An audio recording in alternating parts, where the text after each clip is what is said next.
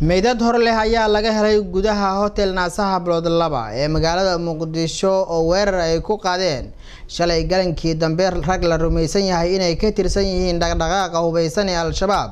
dhanka kale wasaaradda amniga ee dowladda federaalka Soomaaliya waxa ay sheegtay in 5 kamid ah dagaalyahanada alshabaab gudaha hotelkaasi ay galeen 3 kamid ahna iminka gacanta ay ku hayaan. warbixinta warkan waxa eegaya wariyahayaga Cabdiraxmaan Maxamed Cabdi Waabere. waxaan saaki gaaray hotelka Naasahablod Walba ee magaalada Muqdisho oo weerar xoogan ku qaadeen rag ka tirsan alshabaab shalay galankii dambe. weerarkan ayaa markiisii hore ku bilaabmay gaari walxaha qarxa laga soo buuxiyay kadibna hotelka gudihiisa waxa galay raggii ka tirsan alshabaab ee weerarka qaaday. hotelka gudihiisa ayaa laga maqlayay xalay oo dhan qarxiye iyo sidoo kale rasaas ay iswadaarsanayeen ciidamada ammaanka ee dowladda Soomaaliya ee raggii weerarkaasi soo qaaday.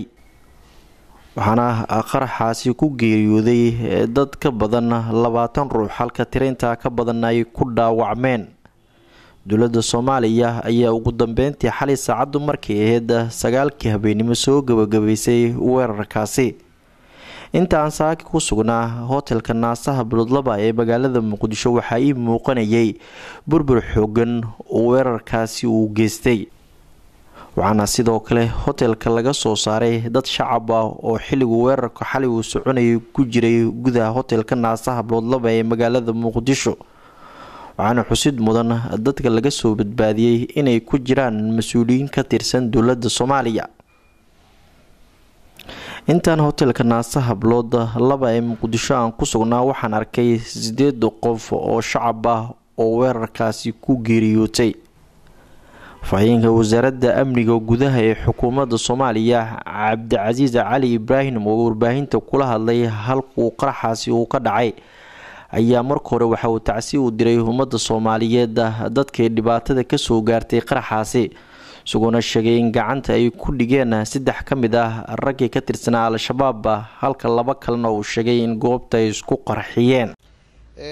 inna lillahi wa inna ilayhi raaji'uun. waxaan jecelahay markii hore inaan halkan tacsi uga diro guud ahaan shacbiga Soomaaliyeed gaar ahaan qoysaskii eheladii iyo qaraabadii ay ka geeriyoodeen dadkii Soomaaliyeed ee waxyeeladu ka soo gaartay weerarkii bahalnimada ahaa ee kooxaha dhigmiiratada ah ee xalaaleystay dhiigga shacbiga Soomaaliyeed shalay ay ku soo qaadeen halka ama goobta aan taaganahay oo abartamaha magaalada Muqdisho ama hotel Naasahablod ee magaalada Muqdisho.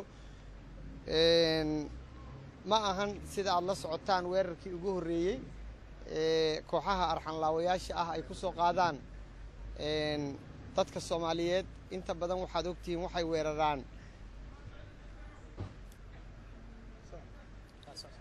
inta badan sida aad la socotaan waxay weeraraan goobaha ay dadka isugu yimaadaan ama ganacsiga ah. waxa dhacay waa musiibo. waxaan leeyahay mar kale inna lillahi wa inna ilayhi raaji'uun.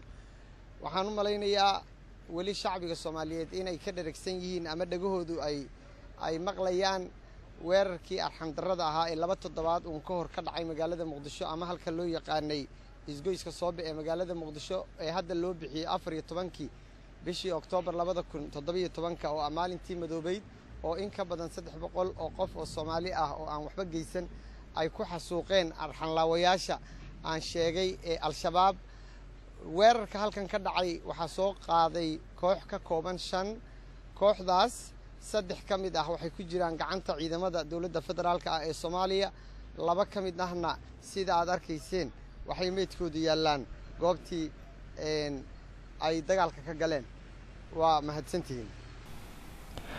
weerarkan lagu qaaday hotelka Naasahablod Walba ee magaalada Muqdisho ayaa ku soo aadaya xilli shacabka Soomaaliyeed ay weli indhaha u taagayaan dhibaatadii uu geystay qaraxii ka dhacay isgoyska Soobe ee Muqdisho. madaxweynaha jamhuuriyadda Soomaaliya Maxamed Cabdullaahi Farmaajo ayaa dhankiisa si kulul u cambaariyay weerarkii hotelka Naasahablod Walba. waxaana magaalada Muqdisho maanta ka bilaabanaya shir looga hadlayo amniga oo ay ka qayb galayaan madaxda maamul goboleedyada dalka kaasoo uu soo qaban qaabiyay madaxweynaha jamhuuriyadda Soomaaliya Maxamed Cabdullaahi Farmaajo. Cabdiraxmaan Maxamed Cabdi Waabere, telefishinka Somali News, Muqdisho.